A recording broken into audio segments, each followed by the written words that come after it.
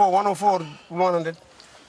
Police response to complaints in Ley have improved since the launching of the sector response unit and the police toll-free number. The Ley Metropolitan Commander Anthony Wagambi is pleased with the progress. We've been able to link up with the community now, and people are able to call to the police and the phones are being answered. The sector patrol unit was launched in April this year in response to a string of robberies that hit Ley from the end of 2016 to early 2017.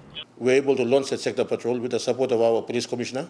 2 months later, the toll-free number was launched, giving residents better access to report incidents and Ley complaints. It's proving to be a real success to us in the city. These effective methods of policing caused a decline in criminal activities within the city for the past months. In the recent weeks, however, there's been an increase in the number of break-ins that have been targeting major companies and residential areas. Wagambi says criminals have changed their methods of committing these crimes and have been breaking in the early hours of the morning, armed with factory and homemade firearms. Police are now investigating these incidents. Lucy Kopana, National EMTV News, Ley.